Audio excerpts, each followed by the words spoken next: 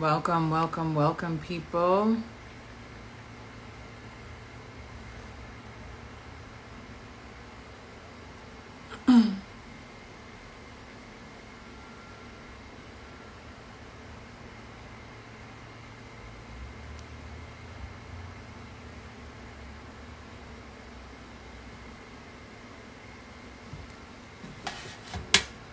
Roz, hello, I'm about to request you.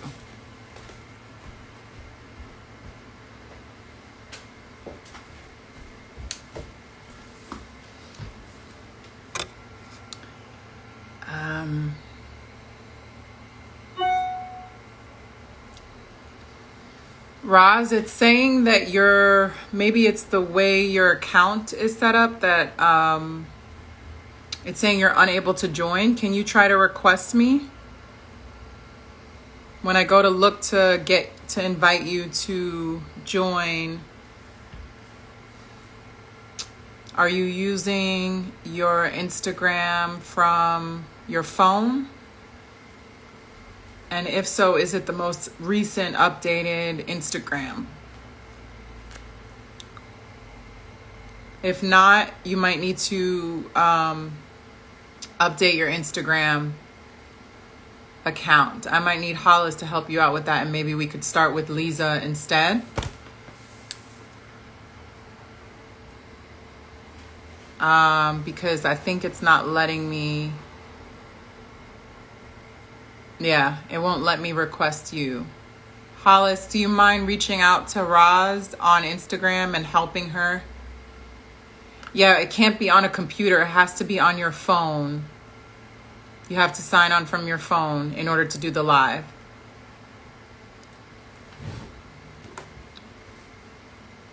Let me know if you can do that.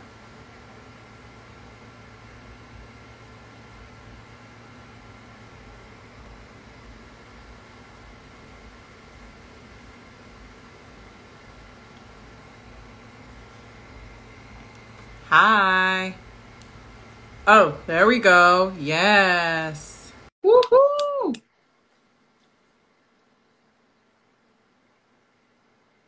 Oh, okay. Hey, Yeah, hi.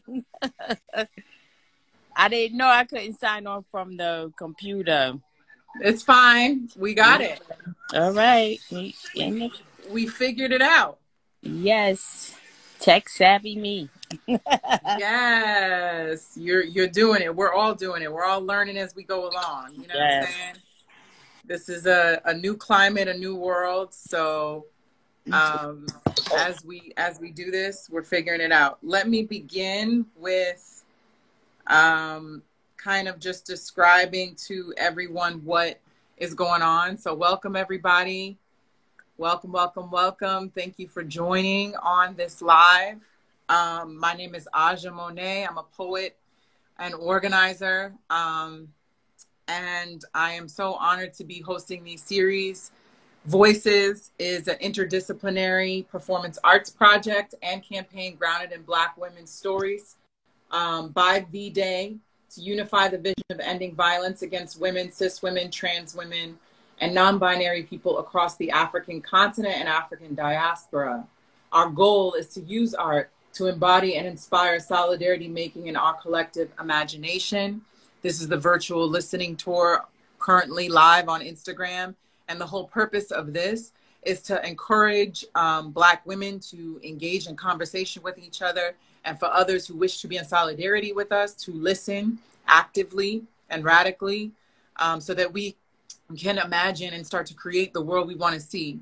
Artists are the greatest visionaries of any social movement and help to push and catapult us into the collective imagination that we need for every pressing time. And so today, I'm so honored to have two guests, but the first guest is Roslyn D. Smith and Roz, and she is the Beyond Incarceration Program Manager for V-Day.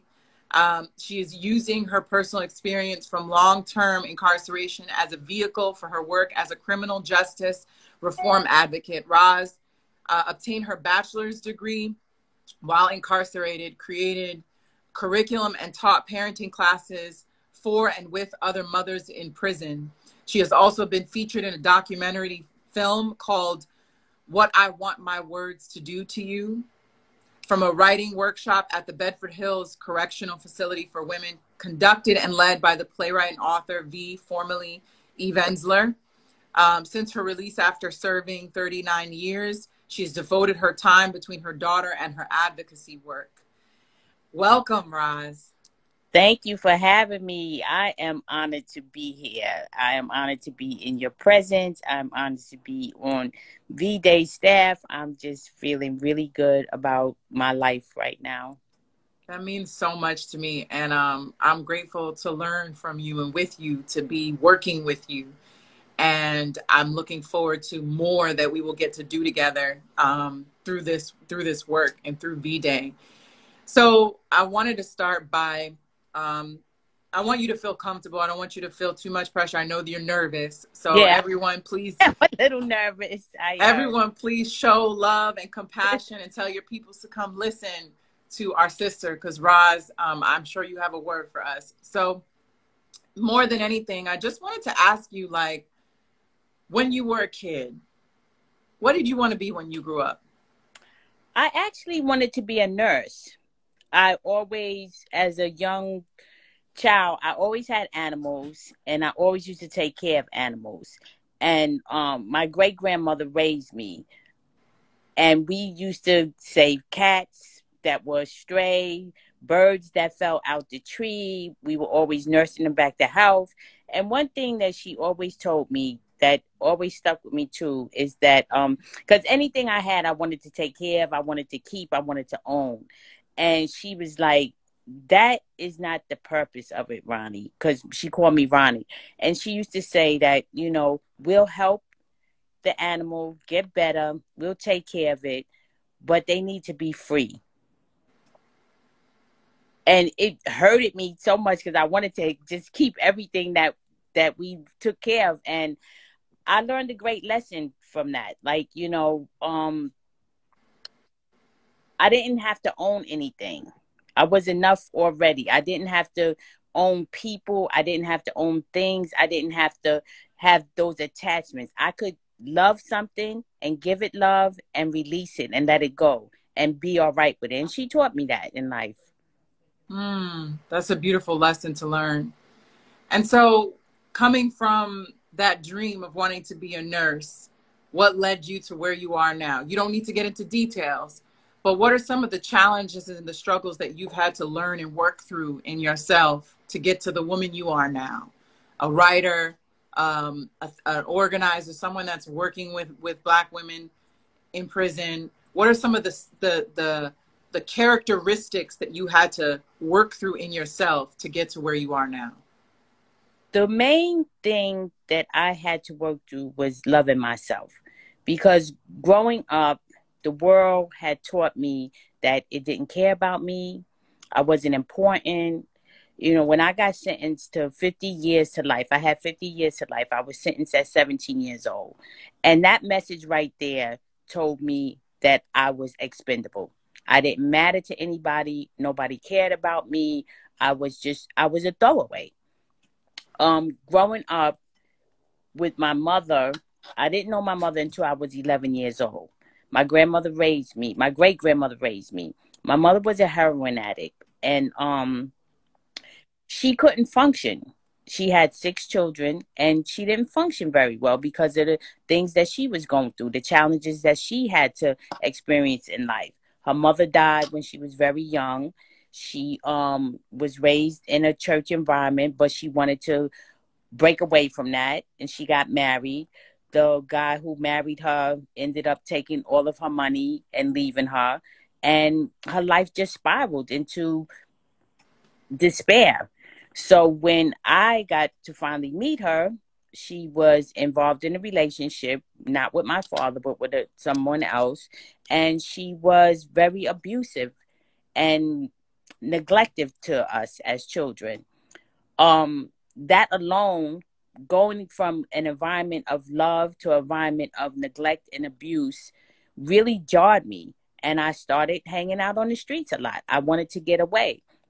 I felt I wasn't loved. This was another message. I felt I wasn't loved. I felt I wasn't needed. And all of this compounded. And when I got in trouble and I was arrested, it just kept going. It's just like this weight on my shoulders just kept going and going and going. And I didn't know how to release it. I didn't know. I just felt like the world was coming down on me every which way, from home, from society, from every corner. And I had to learn how to love myself. And that took a lot of time. And there were plenty of women that I met, older women that I met when I went to prison, that nurtured me and loved me and told me I was wonderful and then I was beautiful and that I could achieve anything that I wanted to do. And that helped me. It took a long time, though. It wasn't something that came overnight. It took years for me to really love myself and believe in myself and know that I was worthy. And these are the messages that society sends to a lot of Black and brown women and girls, you know, in our school systems, and just the way that we are raised, and the things that are happening in the world now with everybody just, you know, derogatory images of women. You know, we always have to use our sexuality to get ahead. And that's not true. And all of these things compound on young women, and they don't believe in themselves. They think that they need to, you know, show their butts or show their titties or have sex or be involved with somebody and have a baby by a basketball player or a football player or a movie star, you know. And these are the wrong images that society is teaching us. When you talked about some of the older women in prison that you met that were able to help you, to show you, what are some of the ways that they, let's shout them out. Who are some of the women? Kathy Bodine, the main ones, Betty Gail Tyson, Cheryl Wilkins, there was a Dolly Mapp was there, Sheila Darton. It was so many of them. They just like, they really embraced me because I didn't have a sense of self-worth. And they told me, they encouraged me to go to school. Kathy, more than anybody, encouraged me to write. And that's how I got into Eve's writing workshop, because she told me, you know, you could write, you're a poet. Judith Clark was also a mentor of mine. It's so many. I can't even remember all of them. But throughout the years that I was in prison, you know, it was so many. And what I learned from that is to build community and build strength in our place that we were at. And we shared love, we shared joy, we shared tears, we shared tragic events. It was so many things that we did in there. And Sister Elaine Roulette, she was another one. God bless her soul. But she helped me a lot, you know. I was just blessed. I just feel like I was blessed. And despite the fact that I did so many years, the experience that I had, I don't look at the negative things of it, because prison is a horrible place. And I don't want people to feel like prison is some place where you could go and, you know, find yourself or anything, because you're separated from your family. You're separated from your children. You're separated from life, you know. But at the end of the day, these women that were in there, we created this community of love and friendship, and we helped each other grow in ways that I feel like would have never happened for me if I wasn't there. Yeah. I wanted to ask you, so have you ever read this piece? I thought about it while preparing for this talk. There's a piece, sorry, let me put my little hair wrap situation on. It was coming off. I was trying to think of things to obviously bring up in conversation. And I don't know if you've ever read this piece by Assata Shakur, How It Is With Us. No. I'm going to send it to you because I think maybe it'll relate to you. But she talks a lot about how most women locked up don't know what feminism is, right? They have no idea. of what that is as a term. I'm trying to see where the actual line is that she talked about it. She said, there is no connection between the women's movement and lesbianism. Most of the women at Rikers Island have no idea what feminism is, let alone lesbianism. Feminism, the women's liberation movement, and the gay liberation movement are worlds away from women at Rikers. The Black liberation struggle is equally removed from the lives of women at Rikers. While they verbalize acute recognition that America is a racist country where the poor are treated like dirt, they nevertheless feel responsible for the filth of their lives. The air at Rikers is permeated with self-hatred. Many women bear marks on their arms, legs, and wrists from suicide attempts or self-mutilation. They speak about themselves in self-deprecating terms. They consider themselves failures. While most women contend that whitey is responsible for their oppression, they do not examine the cause or source of that oppression. There is no sense of class struggle. Do you feel like that still relates to Yes. your experience? This was written very long time ago. It's still relevant today. It's relevant today. And the sad thing about it is that it was, and it will continue to be until we educate. Like, I was fortunate enough to have Kathy and Judy there teaching me, about the movement. And although they did teach me, it wasn't something that I grasped until I came home.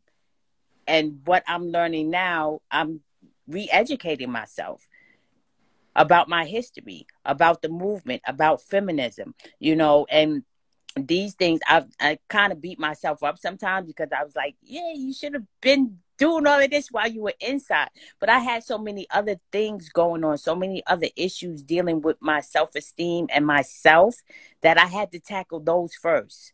I had to tackle those to understand who I was and what I wanted to be. Because when I first came to prison, I was numb. I numbed myself with drugs. I numbed myself with not being. I felt like my life was over and ended, and I didn't want to do anything.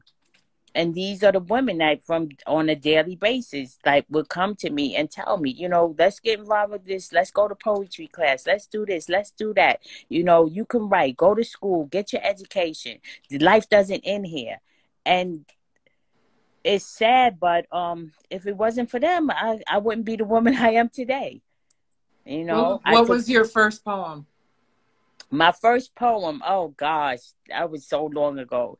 But the funny thing about it is that I wrote poetry when I was living with my mother, because it was the only way that I could express what I was feeling. I couldn't talk to anybody about it, so I wrote poems, and I used to put them under my bed about what was going on with me, what I was feeling, how I was growing, who I was, thinking about at the time. Okay. And then what made you pick it back up while you were... Oh, somebody called me. It's so...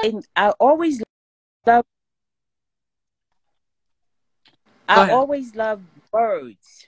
For some reason, words just resonate with my soul. And I can't really explain it. It's just like, I feel at home writing. I feel like home reading. I feel like home when I write poetry, when I'm thinking about poetry, when I want to express myself and just let go and let people know exactly what I'm feeling. So writing has always been a way for me to be free. And who are some of your favorite writers that spoke to you when you would get down or when you would think about things? What are poets or songs or art that would move you and get you out of a funk? Gwendolyn Brooks, growing up, We Real Cool. I loved that. And I loved Robert Frost, The Road Not Taken. I used to always read that over.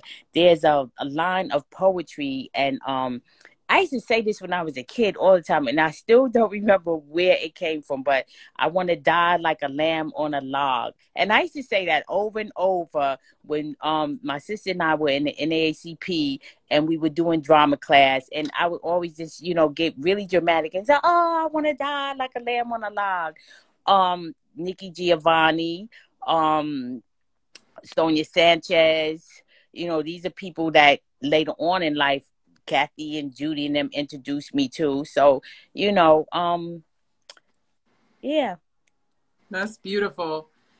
What do you think about abolishing prisons? And did you know that there was a movement and there were people working to abolish prisons outside when you were No, locked up? And then what does it feel like to hear that currently being a mantra in the movement right now?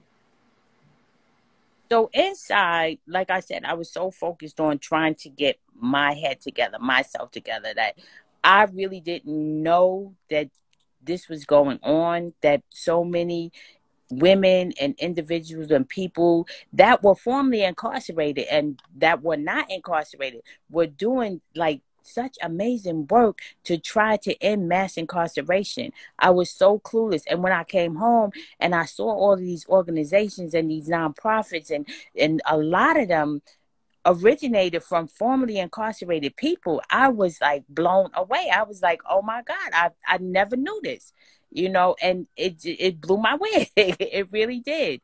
But they work harder than anybody in this movement. And I'm just amazed, and I'm happy to be a part of this movement now. And not for nothing, if it wasn't for V, I probably would have went in another direction. Coming home was really hard for me, and not understanding life on the other side of the fence, because in prison, like, they tell you to do everything. They tell you when to go to the bathroom, when to eat, when to wake up, when to go to sleep, when to go to program, when you could go to school. And I had these ideas that when I came home, I was going to put prison behind me. I didn't want to have anything to do with it. I was just so traumatized by everything that I thought I was going to get a job. I signed up for to do real estate. I was going to be a real estate agent. I went and took the test. When they asked me about my criminal history, it came back. They denied me. That went out the window. Looking for housing, criminal background check, got denied. That went out the window. So this history of incarceration is something that you really can't shake off in this world out here, because it follows you wherever you go. And Eve opened up a platform for me to do the work from my experience, from my lived experience, and created a space for me to thrive. And I will always forever be grateful for her for that, because I don't think if it wasn't for her and organizations that hire formerly incarcerated people, we would be just left in the streets. We would be homeless. Yeah. Well, shout out to V and V Day for the work that they're doing. What is something that has inspired you, in reflection and in retrospect, about the women that are formerly incarcerated and the women who are locked up? Like, what is some of the work that you see happening on the inside? Because I think we have a narrative of, the relationship between Black women is already scarred and already, hindered, right? But I think that we don't talk enough about Black women in prison and what Black women's struggles are in prison. I remember seeing a documentary that, if you get a chance, I'm going to send it to you. It's called Time, and it's about Oh, this sister. yeah. I know Yeah, her. I know her. yeah. And so she her story is so powerful, and one of the brothers had asked, an artist that I know that was an interview with her, asked, like, do men show up do men show up for women in prison as much as women show up for men, right? And I think we know the answer to that, but I think there has to be a real cultural shift in the narratives, which is why I'm glad that you're writing and you're in the world. But what are some of the work? What is some of the work from Black women that you see that is happening around prison, abolition, and reimagining kind of the ways that we deal with transformational justice and restorative justice? I'm interested to hear. Well, when I first came home, I was working with the Center for Justice at Columbia with Cheryl Wilkins and Kathy, and they are doing amazing work. They create a space in Columbia University that I just can't imagine how they did it. You know, they embraced them. They have the Women's Initiative Collective. I was a part of that, and we learned so much about women's history. I had an opportunity to meet Barbara Smith. I had an opportunity to engage in campaign with campaign writing, how to create a campaign. I got to meet Angela Davis, and she took us on a tour and she gave us a lecture. I mean, these are the things that these women are doing, and incorporating other formerly incarcerated women, going inside the prisons. Well, now because of COVID, it's very hard for us to get in there, but going inside the prisons and just giving that information and helping the women out. We recently with V-Day, we started a writing workshop with women inside and formerly incarcerated women on the outside. And the National Council for Women with is amazing organization that are doing wonderful things.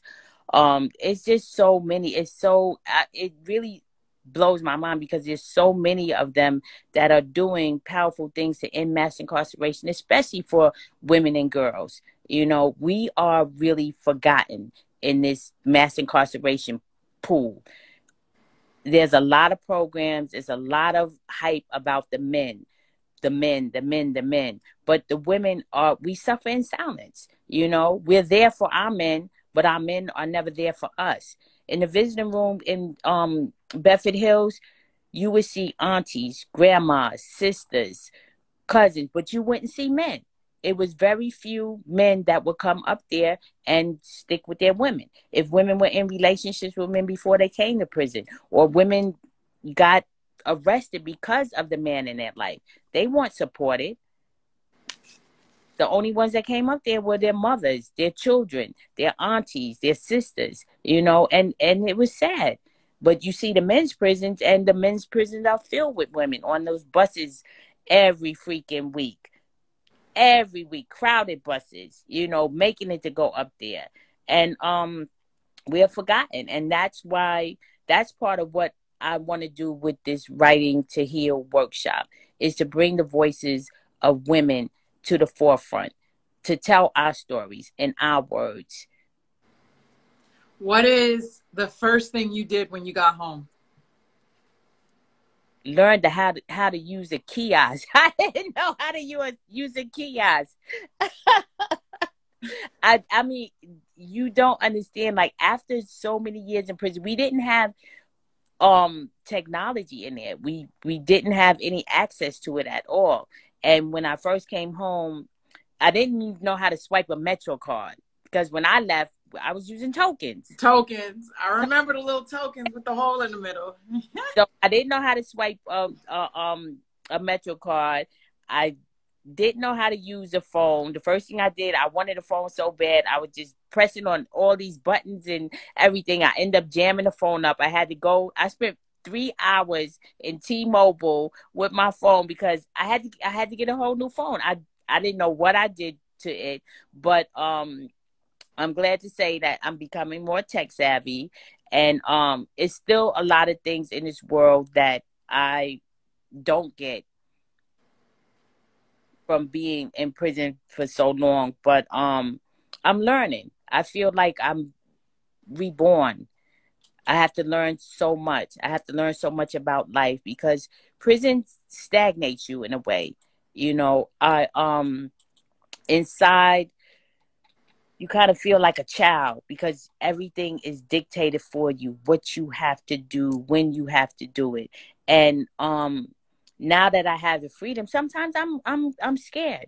Sometimes I'm scared to go outside by myself. Sometimes I'm scared to take the train by myself. And people don't realize this, and I don't tell everybody this, but I have a lot of fears with that. Yeah, there's a lot of I imagine there's a lot of PTSD or depression from.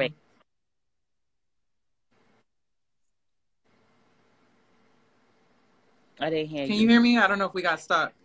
No. Now Oh, I can hear you.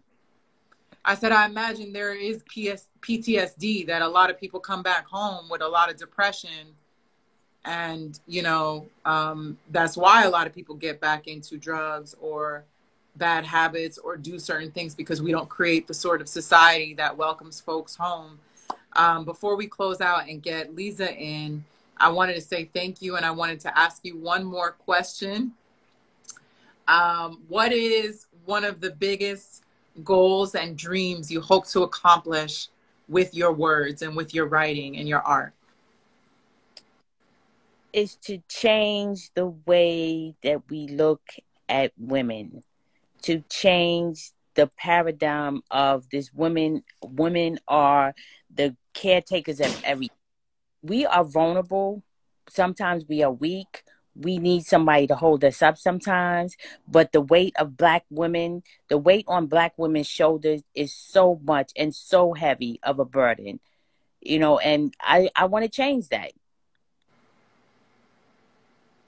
I look forward to helping you change that. You are not alone.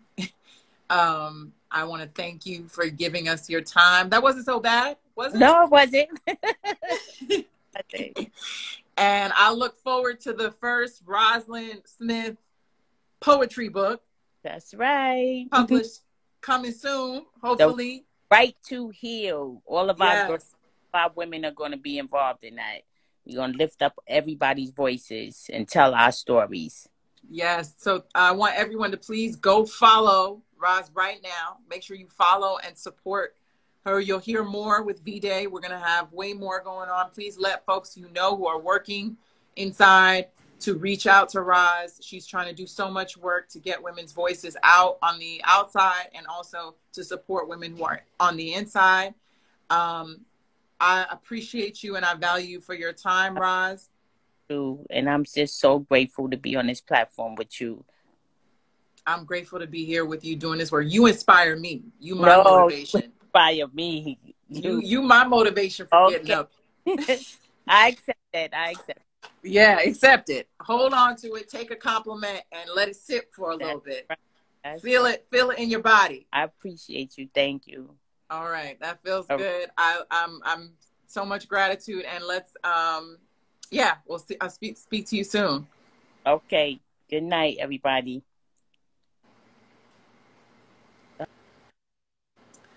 All right. Thanks so much, Roz. That was beautiful. I'm so glad that she got to join. And now, Liza, hopefully you're here still somewhere. Yes. Okay. I'm going to send you a request now.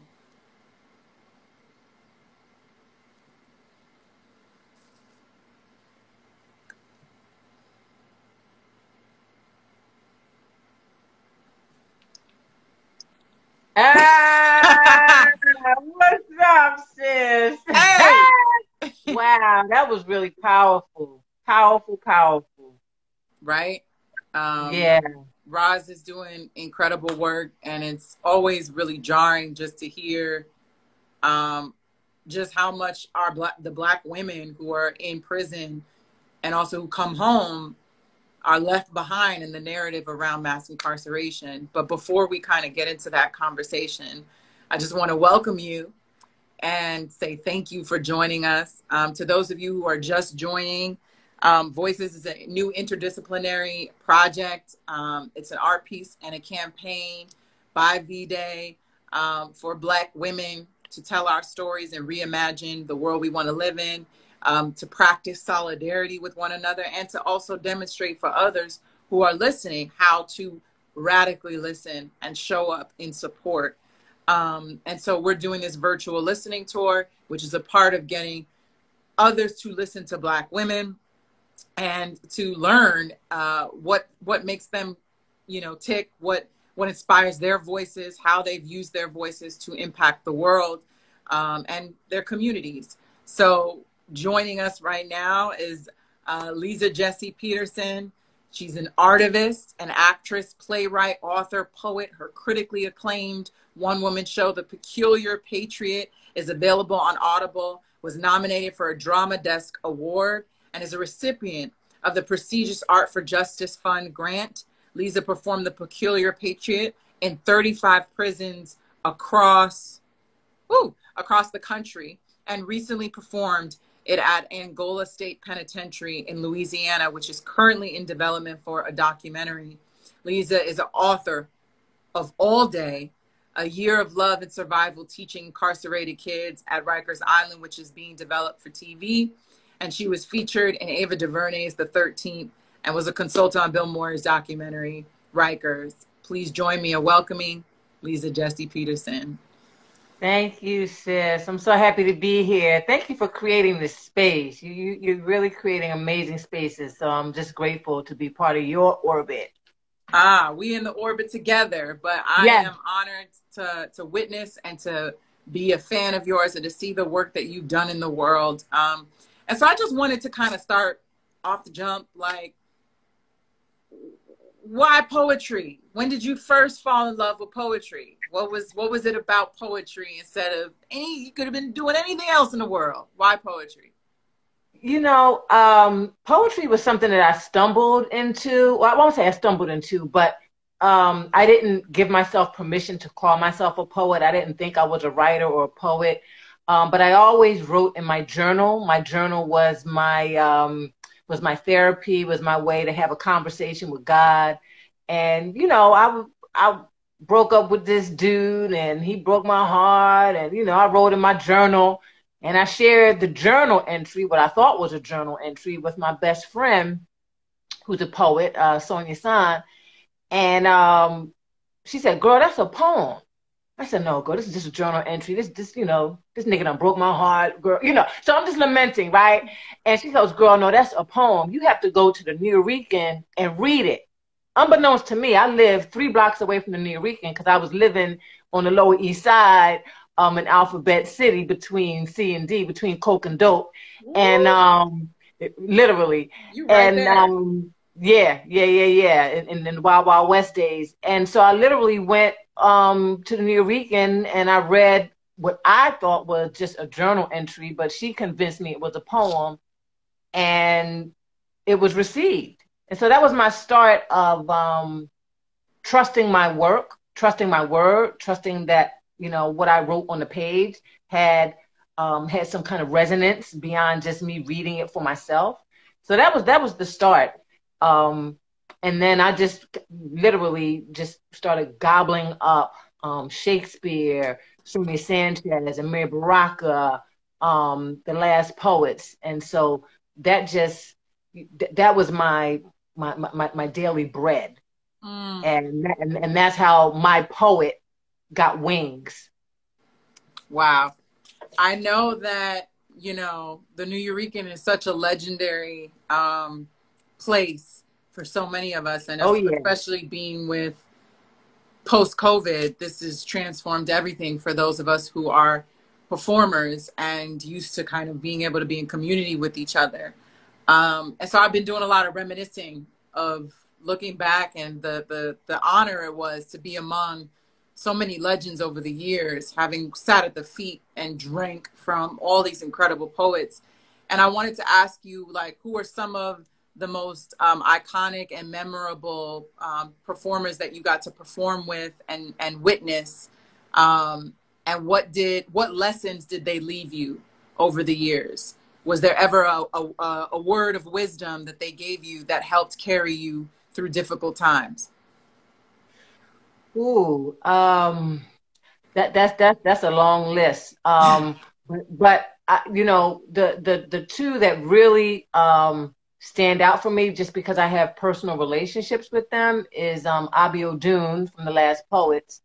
He literally took me under his wing, and Sonia Sanchez, you know, Mama Sonia, and you know, and also too, and I performed with Amir Baraka, and I'll never forget something.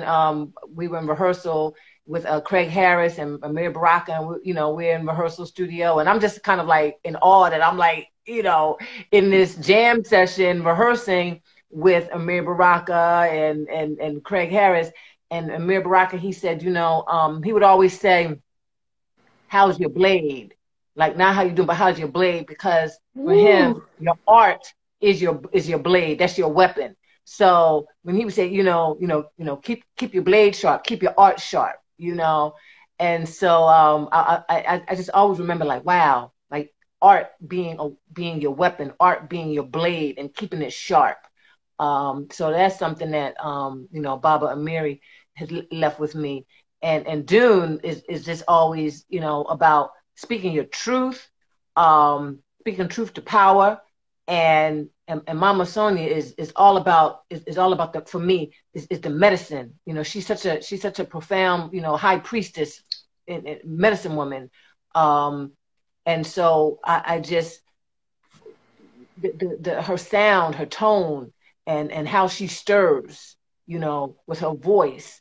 There's something very powerful in the magic of her repetition, of her chanting, of her, when she does her calls, it just stirs something. And for me, that's so instructive about tapping into my woman power, my own, finding my own howl. How do I howl?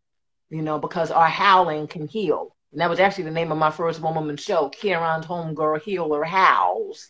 And so I can only think that and credit that to Mama Sonia and other artists too. But I don't know, there's something real medicinal with when women howl. Woo. Well, many people might not know, but I was watching an interview of you, and you were talking about how you started with Rikers, and that you had gotten this teaching artist gig, and then you ended up going to Island Academy or whatever, and it ended up being at Rikers Island, and you kind of not even really being aware that was where it was going to be. And as someone who has worked also teaching those of our brothers and our folks that are locked up behind bars, I know that there's so many painful moments, also beautiful moments, and it's a real struggle to witness our folks literally going through this kind of intentional slave system that is existing.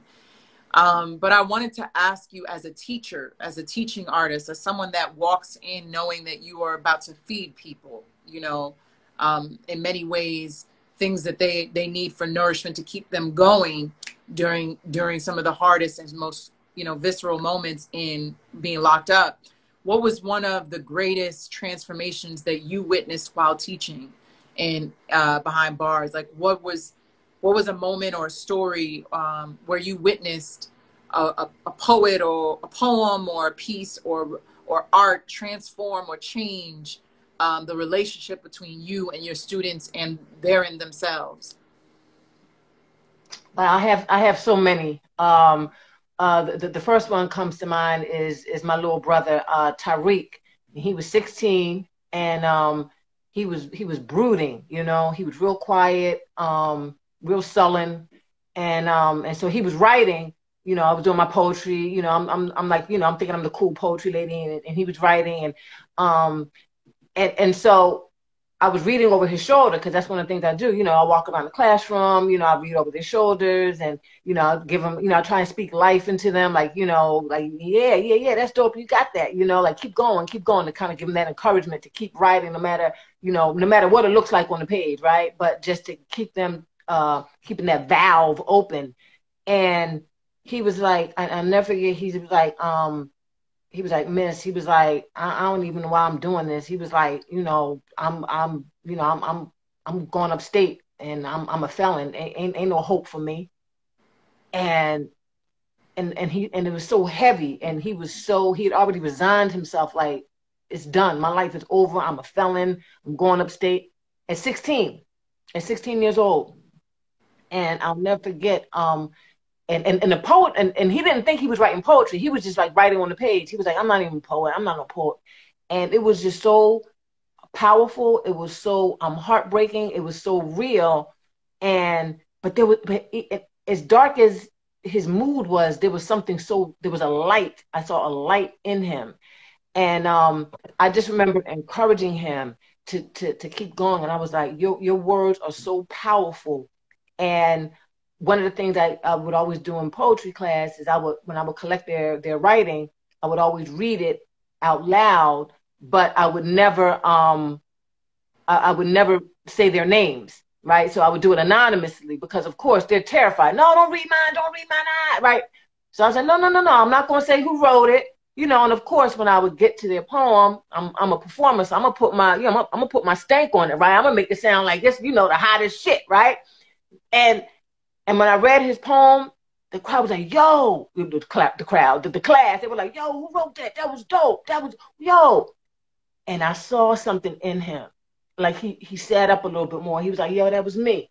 And so it created this community where they were validating each other. And I saw a light in him. And I stayed in touch with his grandmother, while he went upstate. And then when he graduated from, he came home and he went to a community college. And I went to his graduation. And I was the loudest one there screaming, and I kept in contact with him, and he's always been writing, and he's been doing, and that was the thing that held him down, got him through when he was upstate, was his ability to write. Because when you're writing, you're reading, and if you're reading, you're growing, and that was his lifeline upstate. Wow. Thank you for sharing that. I wanted to ask you, you've been doing this for a long time. And I'm sure there were days when it felt really discouraging, that you wondered, what could art do? Why even continue? What do you tell yourself what did you tell yourself in those moments? And what have you seen art be able to shift culturally in this moment that has transformed what you may have felt in those difficult moments?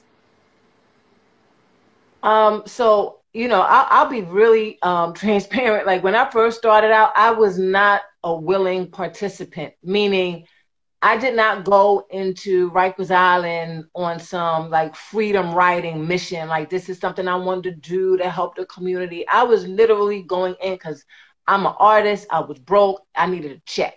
Right. And so this was just, for me, it was another gig, right? Another job. So I didn't have that, sense of, oh, I'm going in here specifically for these young boys and these young girls. Cause I work with the adolescents too, my little firecrackers. And, but there was something so, I don't know, there was an immediate connection. And, you asked, what kept me going in moments where I didn't feel like going. And it was really a lyric, or not a lyric, but a comment from Tupac. And he said, he goes, I might not change the world, but I want to be the spark in the brain of the one who does. So that gave me a charge that when I'm in that classroom, when I'm in that environment, I'm just there to spark. And I don't know which one of these kids is going to be that spark, And another thing, and another, elder, ancestor that kept me going was Malcolm X, because I was so cognizant of his transformation in the belly of the beast. And I always remind myself, I could be standing in front of one of the greatest men that we had, that our community, that our nation is going to have. So it's my responsibility to plant those seeds and to be that spark in the next Malcolm, in the next Marcus, in the next, whoever, and so that was, it was like, I felt a sense of responsibility, like, because these are our children. This is my community. So, once I got in there, once I got over my own self-pity pot, why am I in jail, God? What is this? I'm an artist, kicking and screaming. Once I got my ego out the way, I knew I had a responsibility, because I'm looking at my nephews, I'm looking at my cousins, I'm looking at my sons, I'm looking at me. So there is no disconnect. So, just like, you jump into action as an auntie, you jump into action as a mama, you jump into action as a big sister. What can you do? What can you say? How can you speak life that will be a seed that maybe you might not even see it sprout? Somebody else may come along later and water it. You may never get the opportunity to see that the seed that you sprouted was the thing that got them through. But it's a process, because that's farming, that's gardening, right? First you got to plant the seed, then you got to toil, you got to nurture the soil, then you got to water it. So I knew that I might not see it sprout, but I knew I had a responsibility to plant. Woo. I think there is a belief in longevity, right? And I wanted to ask, like, there's a different approach that Black women or feminists, women that don't even know they're feminists, have towards movements and towards change. And I wanted to ask, like, what are the feminine qualities of strategy and inspiration that has inspired your outlook towards the world, right? What makes us different? What makes you feel different from the way that the world kind of structures how change should happen and how things should be? Because I think that what you're talking about is a different approach, right? Than somebody that's like, we got to change it now. This is how revolution. Let's break through the chains. Let's get, what are there? I think there are seasons for things, right? And we see that we're in an abolitionist time. So I wanted to ask you, like, what are some of the lessons that you learned around a feminist approach, or what does your feminism look like to you currently in this moment? So that's a great question. It's loaded. It's challenging. For me, my feminism looks like the feminism of Harriet Tubman, straight warrior, straight, planning for, a future that I may not see, right? She was setting the road for a future that she knew she might not see. And she was planning for something that she couldn't even see herself in that moment. She could not see freedom. She did not know freedom. She only knew plantation life, but she had a vision. See, that's that feminine magic. That's that high priestess spirituality that we have to now get back to, because we're our own antidote, right? I always say Black love is kryptonite for white supremacy, and Black love is tapping into our ancestral knowing, our ancestral envisioning. What do we see on the other side? Because as women, right, we see, we create, we build, right? We grow, we nurture, right? That's just how we're wired. I'm not saying that men can't, but that's just how we are intrinsically wired, even just, physically, we take things in and we push things out. So what is that vision that we're taking in so we can push something out for not what we're going to see right now, but what my nephews, my young cousins, what are they going to see? And their children are going to see that I may not even live to see. So my feminism looks like, that third eye, what's on the other side of the rubble? Because we know this shit is crumbling. We know Babylon. We done chanted Babylon. Our ancestors done chanted Babylon. All the shoulders that we stand on, they done chanted Babylon down. And now we in the moment right now where Babylon is crumbling. So what are we envisioning on the other side of it? What's on the other side of the rubble? So that's what my feminism looks like. For me, it's about the envisioning on the other side. What are we building? How are we going to, because we already in the rubble. The bricks are falling. We dodging the bricks, right? We dodging the bullets. We're dodging the insanity. But that's only temporary. What's on the other side? So I don't know if that answers the question, but, I really lean on Harriet Tubman, because she had to see something outside of her physical reality. And I said, damn, that's deep. That she was running to freedom that she didn't even know or experience. So it's in us that our visioning can be manifest. And that's what I want to replicate. And that's what I think that all us medicine women like yourself, Sister Roz, all of us, we have to envision on the other side. We have to tap into our ancestral knowing. That's the only way we're going to deal with this. Go ahead. Go ahead. Yeah, I can be a real saloon broad. You know what I mean?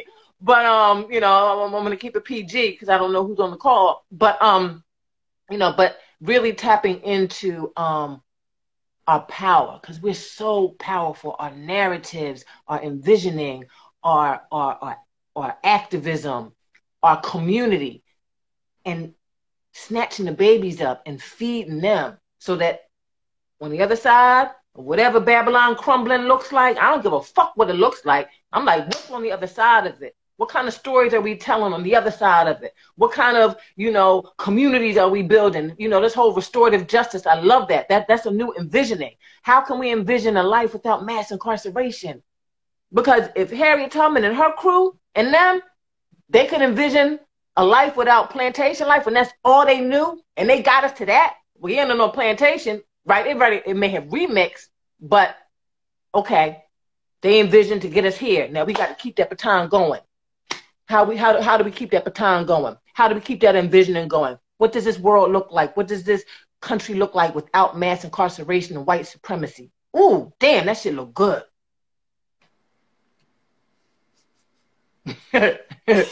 I love you so much.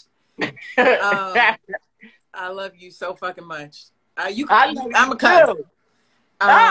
You know, it's this kind of it's the Philly in me. I want to shut up, and I want to give the last 5 minutes for you to do a piece so that we can close out, and that's it. So I want you to just do a piece. Go ahead, do you? Oh wow! Because it ends in like it'll end in like 4.5 minutes. So probably maybe something that's 3.5 minutes. Okay. Like, do your thing. All right. I didn't ask to be a poet. I was assigned. A kaleidoscope was planted in my mind. Then I got anything to write on in a pen. I started channeling cosmic poetry, ancestral intelligentsia from enemies of the state like Harriet Tubman, master teacher of invisibility.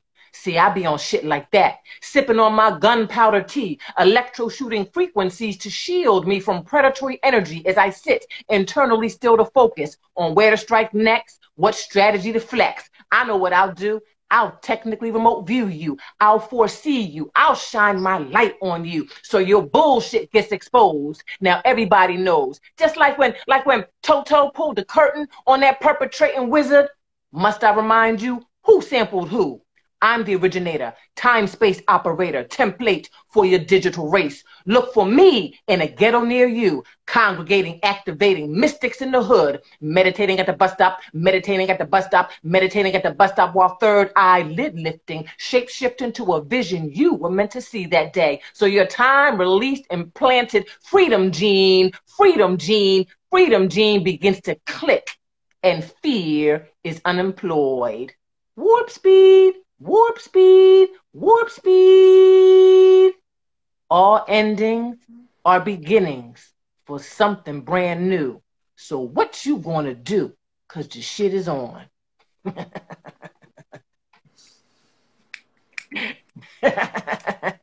put me on the spot. I wasn't gonna do it, but then you was spitting a word. It felt like the spirit was on you, so I was like, all right, we gotta let you bring it out of me, sis. Because whenever we get together, whenever we talk, whenever we in this, like you just bring out the, you know, the church lady in me. You know what I mean? The evangelist in me. You bring that evangelist out of me. You know, I was like, oh, the spirit's in here. Let me get something out. I want to say thank you so much, everyone. Please go check out Liza Jessie Peterson's work. Please support our sister. I hope that you submit something for this piece. For those of you who are watching, V is for Voices. Follow. We have a deadline, December 31st. Go to visforvoices.com. This piece will culminate in a project that's going to replace the vagina monologues as the center for how we organize against violence that's happening towards women, particularly Black women, and those who identify as women. And I just wanted to kind of uplift for Roz. Everybody, please go follow Roz and support Roz. If there's someone you know that's formerly incarcerated, please lead them to the sort of resources that can help them find housing and find, it's about to be on. And find jobs. It's really important, especially during this time. Each one look out for each other.